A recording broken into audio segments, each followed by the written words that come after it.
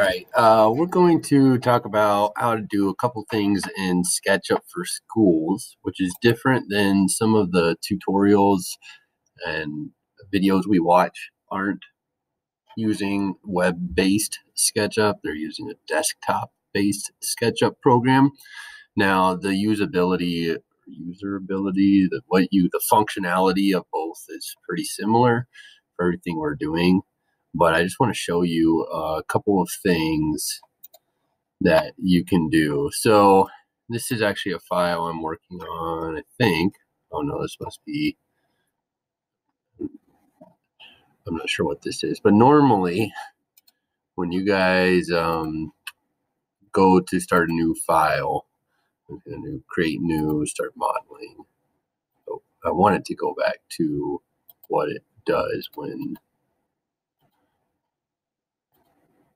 it's normal. All right, this is what it looks like. But we're going to be doing stuff with plan views, with floor plans, and extruding that up.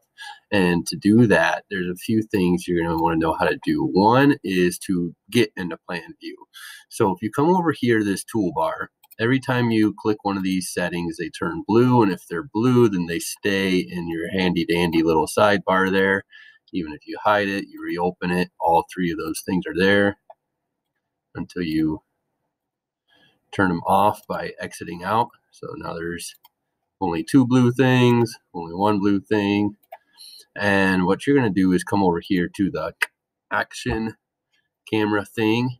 And if you hover over this one and then hit parallel projection, you will get a plan view. And what a plan view is, you're looking at it top down, two-dimensionally.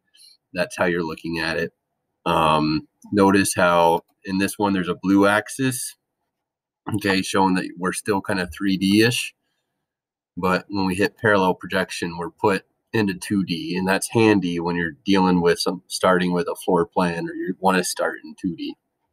So that's one thing. The other thing I'm going to show you real quick is if you want to get into X-ray mode, so you're drawing stuff on top of other stuff and you want to be able to see through it. It's a little different than this desktop version. What you have to do is come over here to your Styles tab and click Styles. And in the Styles tab, you can go to Assorted Styles. In these ones, if you actually hover over, it'll tell you what type of style. So whether it's X-ray mode or any of these styles that you want to turn on or play with even will work. You got color sets, and then we've got default styles. Here you can see wireframe, hidden line. Here's our X-ray. So you can turn that on. Now you see our colors look more like a plan. So those are the two things I wanted to show you. Quick review, your views tab.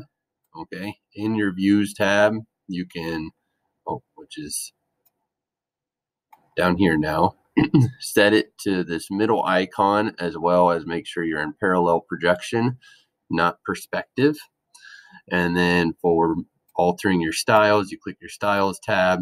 You got default styles, color sets, and assorted styles, but most of the settings you will want are in default styles. So that's SketchUp for web, a couple of pointers there where things are at.